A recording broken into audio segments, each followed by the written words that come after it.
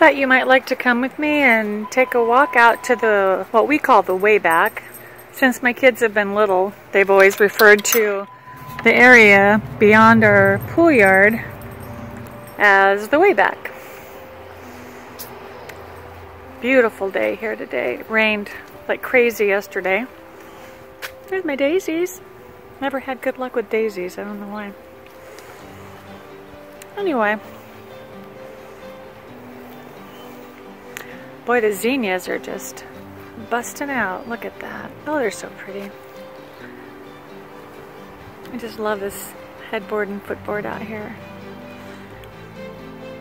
We're going to be getting over 300 feet of fence starting tomorrow, I hope. Our neighbors had asked us many times not to put a wood fence up between our yards, but they both recently passed away about, I don't know, 6-7 weeks ago. It's just so sad. I miss them so much. But we have a wood fence on this side, but now we're going to be putting it to divide the yards on that side. And now we'll go to the way back. It's going to look really different with a big fence. There's our peach tree. You can already see quite a few peaches are set.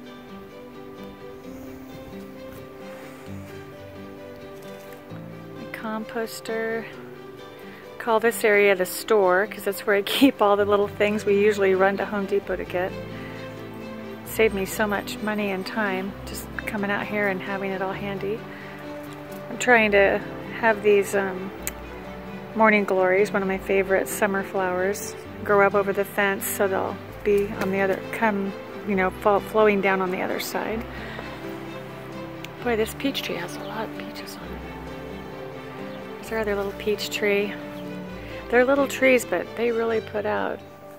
But this whole area is going to be divided by a fence. We've been used, for over 20 years, we've been used to coming out and having this nice open area, but now to the left, about, how many, maybe about 12 feet from these trees over, we'll be having a wooden fence going the length of our property. These are my berries. I guess I should take out those green, those are hard to get out, whatever that is that's growing there. It's a grass of some kind. I finally got them up on a trellis so we can manage them a little better. Here's the area I have all my potatoes growing in and different things, buckets, 4 and 5 gallon buckets, and the tires. I've already gotten about 6 pounds of potatoes, which is unusual. I don't know why they were done so early.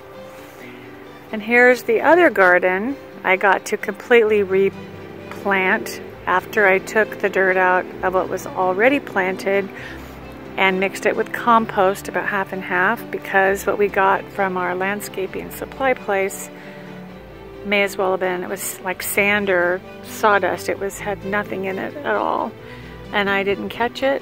And there's a YouTube channel called Self-Sufficient Me.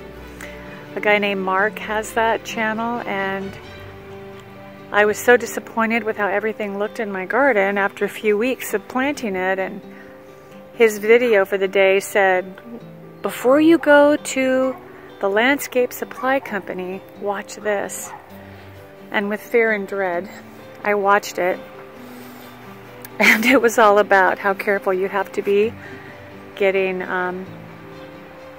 dirt that's been mixed supposedly with fertilizers and amendments that would help your garden grow, because they're not all they're cracked up to be always.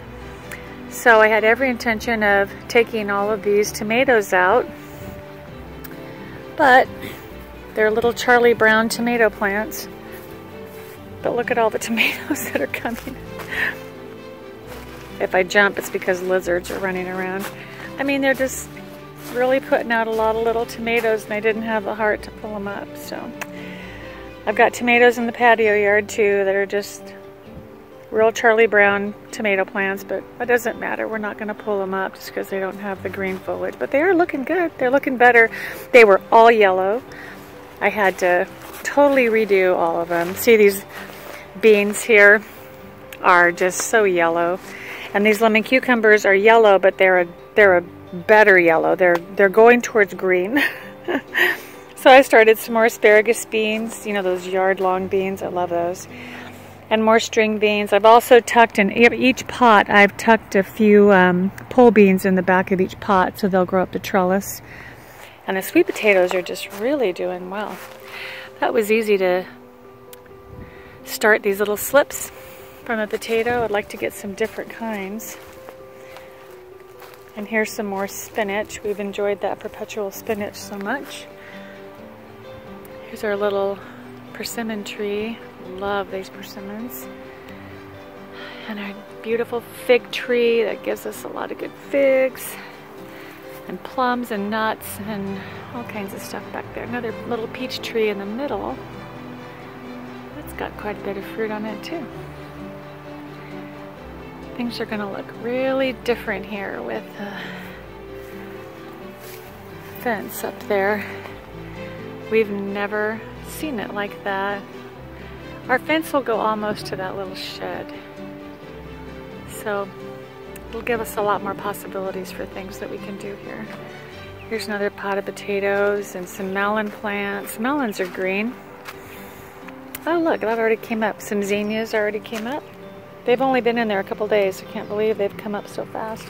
But you'll notice the yellow hue to all my plants. I've just always had really, really vibrant, beautiful gardens, and this was really a kick to my pride. Didn't think I was a prideful person, but man, I wasn't expecting this. There's my eggplant. Yeah, it's greening up. Things are looking okay. I don't give up that easy. Let's take this dead. And the onions are looking good, but they're not even as green as they really should be. But I've only been able to work that compost into the ground around them. I haven't been able to just, you know, take the plant out, add it, and put it back like I did. I can't do that with the onions. But anyway, this is the way back. We've always called it that. The kids have played for many years on this whole area. But that's going to be changing starting tomorrow. Our neighbors used to come over and watch 4th of July fireworks with us here, and things change so quickly. If you have neighbors you love and appreciate, be sure and tell them so. My neighbors were in their 80s, and to us, never been anything but just the perfect neighbors. Just the perfect neighbors. And they endured all of our kids and grandkids, and they genuinely cared for them, and they're very missed. Let's go ahead and take a little walk back here. I'll show you we put pool noodles on these stakes. We've got to get these T-poles out. They've been in our ground forever, and I'm so afraid the kids are gonna like that would, you know, protect anyone, but at least visually it keeps them away from it. Okay, I want to clean up along this back fence too. A lot of that stuff just comes up on its own. Wow, look at this peach tree. It's really got some little, they're so sweet. They're very, very little, but they're delicious. An almond tree and a walnut tree. Oh, you can see a lot of the fruit. The plums are really, we had them topped off last year, so. But these, this pomegranate tree is just beautiful. Destiny's our child that loves pomegranates. Very pretty. I love the color of the flowers. Look at that. So pretty. Anyway. Lots to do. Never a dull moment. Always have something I can be working on out here. This is my gymnasium. I don't go work out at the gym. I work out here every day. I have to turn on the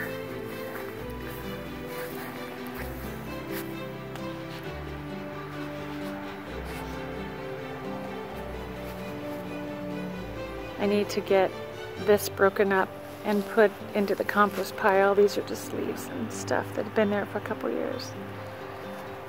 But anyway, so pretty soon this won't be the view from our backyard. We'll have a much smaller backyard, but it's still a great big huge backyard. We only have about a little more than a half an acre here, but it feels like a lot more because our property is like a big rectangle and it goes back away from the road. I love these cattle panels that we have the berries on. That should be nice. I think you just suggest to berries where you want them. You don't make them grow where they don't want to grow. But I gave them a good thinning this early spring, and they've just really come back beautifully. Because we couldn't get to all the blackberries, so look at all the blackberries waiting. Someone asked me how many pies I've made, and I have to tell them we really don't see any in the house. They're mostly eaten outside. I love our fruitless pear trees. We've really enjoyed these trees. I love all the green of springtime and summer. Anyway, this is what I'm referring to when I say the way back. This is our way back. Soon to be enclosed, and it's going to be really great to see what happens there. That'll be fun. Our neighbors said back in the day they had horses back here. And with our trees in the summer, our pool yard isn't visible, and I love that. We have a couple of two-story houses in the back, but it's very private. It's very quiet back here. So, well, thanks for coming with me. Thanks for stopping by. God bless you and have a really good week.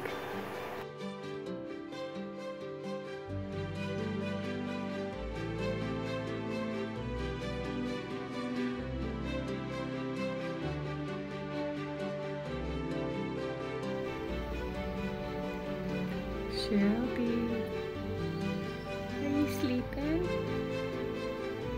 Are you taking a nap? Shelby. Shelby. We found you. She's had a rough day today.